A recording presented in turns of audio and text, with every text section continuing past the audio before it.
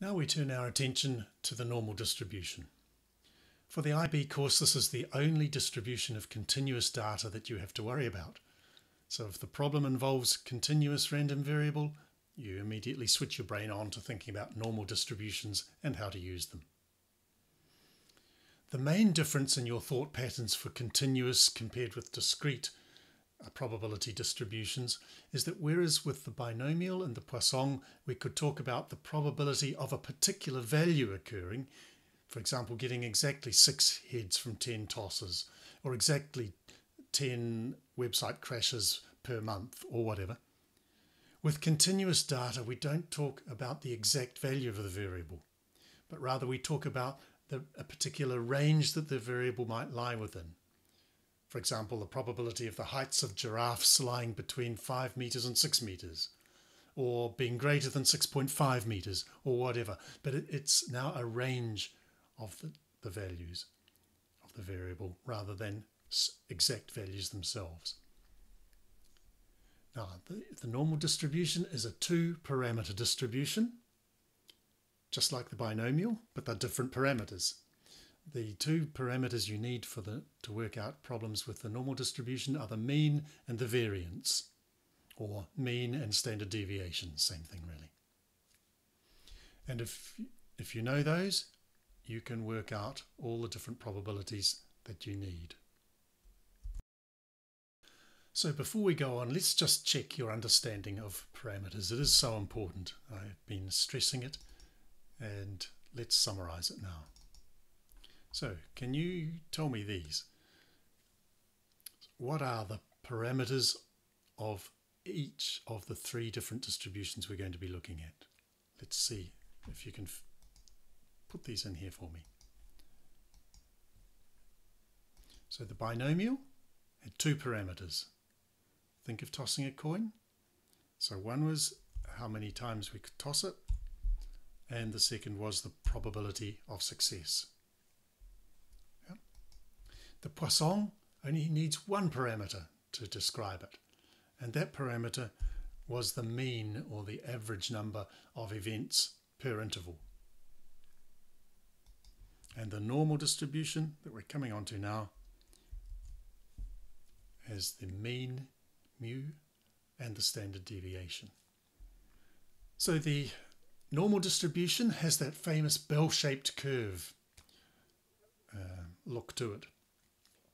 And it's completely symmetric about the mean. So you've got half the distribution lying to the left of the mean and half lying to the right.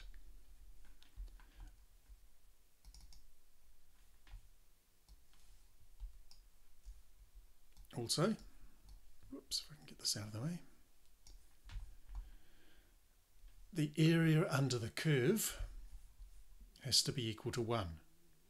So if you've got a very tight distribution, small standard deviation, the curve will be, the peak will be high.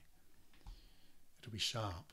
If you've got a much larger standard distribution, much larger standard deviation, then the curve will be flatter. The peak will be lower. That's to make sure that the area under it is always 1. Why is that? Over here. Because it's one of the properties of a probability distribution function, a PDF. The sum of the probabilities, and with a normal distribution the sum of the probabilities is just the area under the curve. So the sum of the probabilities has to be equal to 1. So if we add up the total area under this curve, it has to be 1. So that area is 1, that area is 1. So they can't be the same height. So it would be giving visually wrong information. The equation, if you look back to the equation for the normal distribution, and if you do, you'll see that the equation is completely determined by the mean and the standard deviation. Now the only 2 variables, I don't like to use that word here as I said before, but they're the only 2 parameters in the equation. And that's what we mean by calling it a 2-parameter distribution. And here, this is important, the area to the left of the mean is a half, the area to the right of the mean is a half. Why? Because the total area has to be 1 and because the thing is symmetric. So half to the left, half to the right. Now, here's one really important feature of all normal distributions, and it's called the 68, 95, 99.7 rule. And this is something you need to know. Okay. What does this tell us?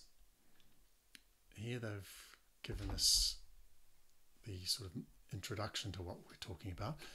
We start at the mean, and if we go 1 standard deviation to the left and 1 standard deviation to the right and find the area under there, that's the probability that a single observation will lie in this interval between 1 standard deviation to the left and 1 to the right of the mean. The probability of one single observation lying in there is 68% or 0.68. Okay? So if we've got our normally distributed data, we sample 1, just take 1 observation, then there's a probability of 0.68 that it will lie in this brownie bit. That's the 68% bit. 68. Okay, here's another interesting feature. If we go 2 standard deviations out, now we better come down to this diagram. If we go 2 standard deviations from the mean, so we go here, it's mu minus 2 sigma, right up to mu plus 2 sigma, then this area now, the green plus the brown, is 95% of the graph. In other words, a probability of 0.95 that a single observation will lie between here and here. And if we want to do this one more time, go 3 standard deviations out. So mu, 3 standard deviations to the left of mu, the mean, 3 standard deviations to the right. Then we've just about got all our data. It's almost guaranteed to lie between three standard deviations either side of the mean. It'll actually be 99.7%. That's close enough to all of them. So a probability of virtually 1, 0.997 of the observation lying between 3 standard deviations either side of the mean. So that's a really important rule. 68, 95, 99.7 rule. You've got to remember it. So now we go a step further, and this is really important. We're sort of taking this 68, 95, 99.7 rule and saying, well, okay, this seems to tell us something important about normal distributions.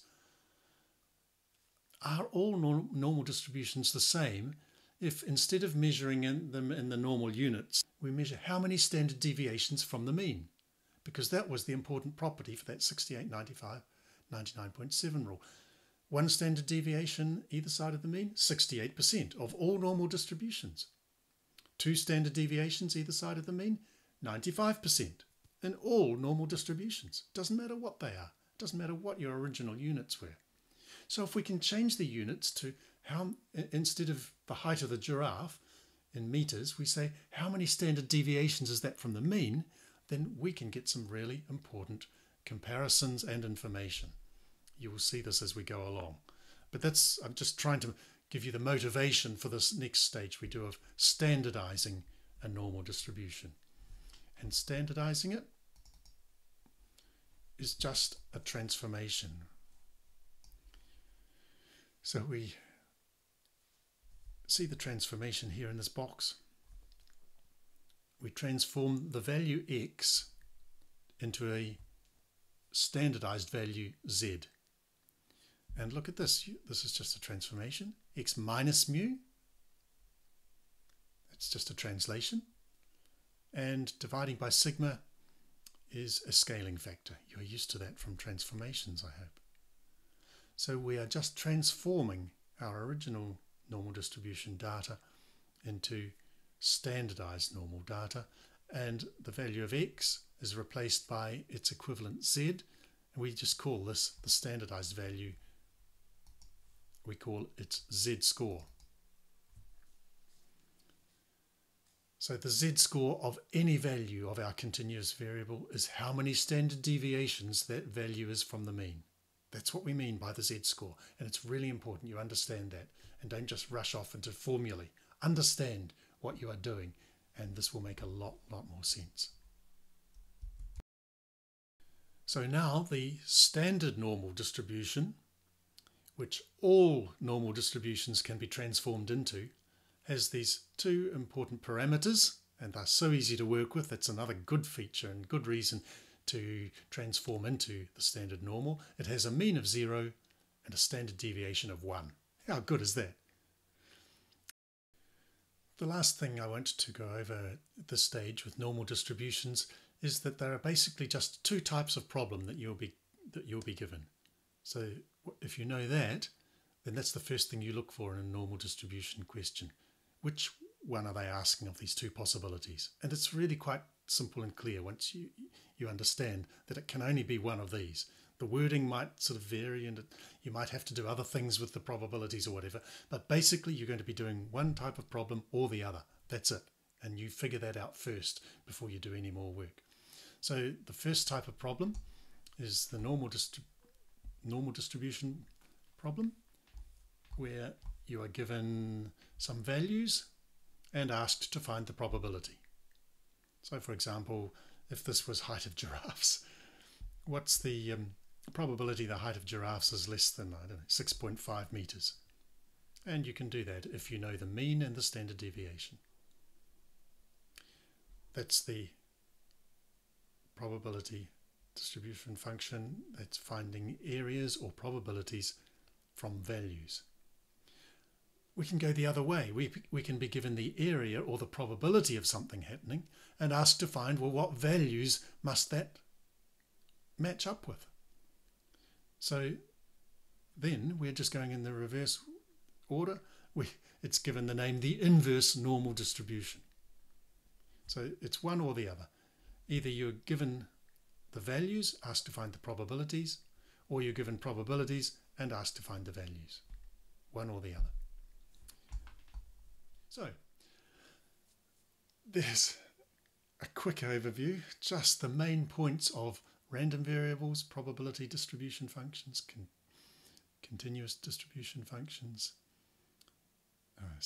cumulative distribution functions, and then the three different types: the binomial, the poisson, and the normal. So I hope that gives you an overview of what this whole unit is about. And now you'll be able to make a lot of sense of the detail as you get into using those, solving specific problems using each one of these different distributions.